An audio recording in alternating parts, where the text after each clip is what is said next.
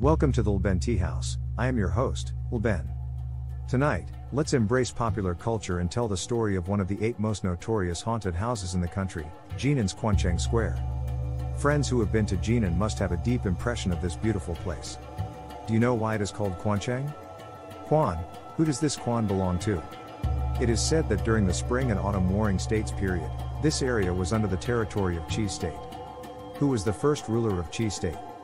That would be Jiang, also known as Jiang Taigong.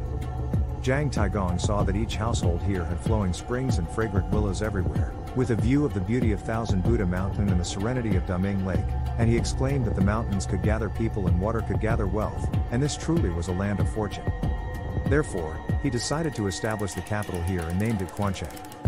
Ever since then, Quancheng has become a place where scholars and talents emerged, profoundly influencing the course of the Chinese nation for thousands of years.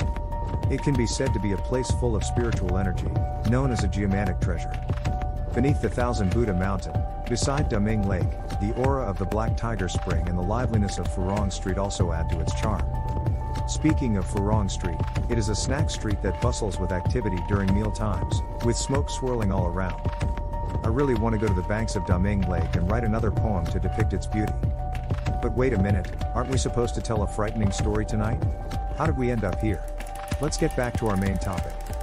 Quancheng Square is situated in the bustling heart of Jinan City, and the Ginza shopping center here is a focal point within the business district. Surrounded by mountains, it's bustling and extremely lively. Zhang, as a security guard at the Quancheng Square Ginza shopping center, is just in his 20s this year and doesn't have much experience.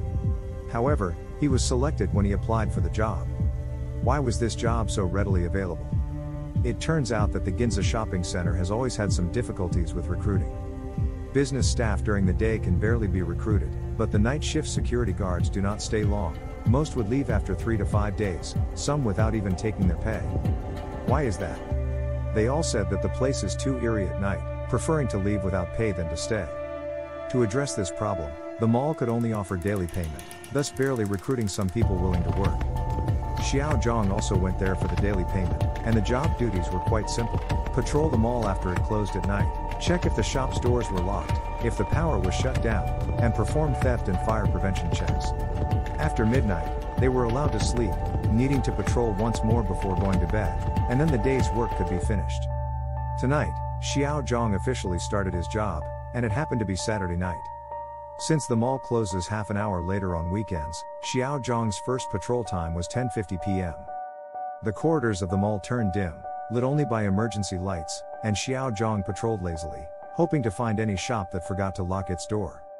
This is because if he found an unlocked shop, the shop would be fined 200 yuan, 100 of which would be a reward for the finder. Thus, Zhang searched with his flashlight like a treasure hunter, searching each and every shop. With a bit of luck, he actually found one. As Zhang passed by a jewelry store, he noticed that although the lock was hung on the door, it was not actually locked. He gently pulled, and the lock came off. Thinking to himself that he was quite lucky tonight to accidentally earn an extra 100 yuan was an unexpected surprise. Zhang pocketed the lock and continued his patrol. Of course, it was no longer possible to lock the shop now, as the evidence was in his hands. Thus, with the lock in his possession, he continued on his way. Around 11:20 p.m., after completing a full round of patrol without finding any other anomalies, he planned to return to the security office to wait for time to pass. He knew he could sleep after midnight, so he sat there waiting, wishing the time would come quickly, yet he knew he had to patiently wait to avoid trouble from the monitoring center. However, after returning to the security office, Zhang felt a bit uneasy, as if there was the sound of running water outside. But he recalled that he had checked the taps in the restroom. They were all turned off. Where was this water sound coming from? Zhang had already heard the rumors about the Ginza shopping center being haunted. Could this be why they couldn't find security guards? He tried to convince himself that this might be due to Jinan's rich underground water resources. During construction, a spring was dug up beneath the Ginza, which was later sealed. Perhaps it was the sound of water flowing from somewhere there. Zhang tried not to think too much and stayed in the room waiting for time to pass. But time always seems to move particularly slowly when anxious. What seemed to be 10 minutes was actually just 3. At this point, the sound of the water seemed to grow louder, like the sound of water flowing over the ground after heavy rain. He even heard the sound of people running and screaming. These strange sounds made Xiao Zhang restless. He got up and opened the door to check the situation. When he opened the door, the water under his feet had already piled up quite deep, submerging his knees. Strangely enough, despite the sounds of fear all around, not a single living person was visible.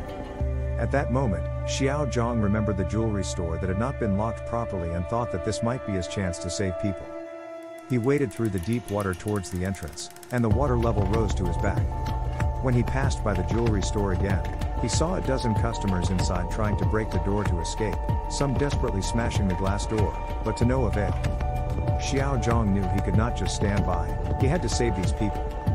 In a moment of quick thinking, he remembered that the door to the jewelry store was not truly locked. He could try to open the door to save them. Looking down once more, Xiao Zhang found an auxiliary lock above the door of the jewelry store, while the people inside were still desperately shouting for help. This nearly made Xiao Zhang fall off his chair because he realized that everything before had been just a dream. The dream experience at the Ginza Square was so vivid that he couldn't help but wonder how he could have fallen into such a deep sleep and had such a terrifying dream. He resolved that as soon as he received his pay tomorrow, he would leave this place. Xiao Zhang glanced at the time. It was already past 12:30 midnight, so he decided to do one last patrol. He put on his coat, walked out of the security office, feeling as though he was missing something but couldn't recall what it was. Since he had already decided not to return, he wandered around, casually illuminating his surroundings, just symbolically doing a quick patrol. Soon, he arrived again at the jewelry store that had not been properly locked before.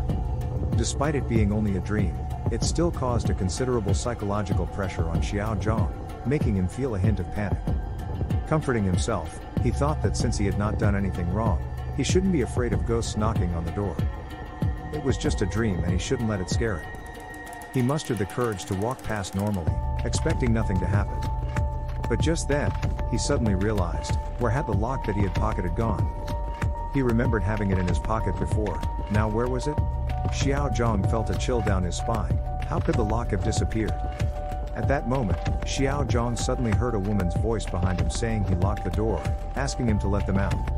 Turning around, what he saw was not a trapped crowd, but the staff of the Ginza shopping center, who had found Xiao Zhang dead at the entrance of the jewelry store, clutching a gold bar model in his embrace.